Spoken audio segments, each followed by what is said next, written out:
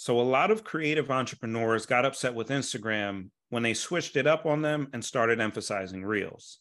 But I say, don't hate the player, hate the game. Let me explain. When you're relying on a third party platform to sell or advertise your products, you have to realize that the platform is its own business. And if they need to throw you under the bus to make another dollar or secure market share, they will.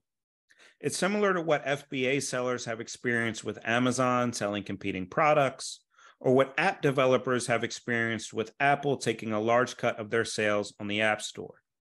So, what should you do? Come up with a strategy to take your customers off platform. In other words, find a way to market and sell to them directly. For example, through an email newsletter. If you don't, you might regret it.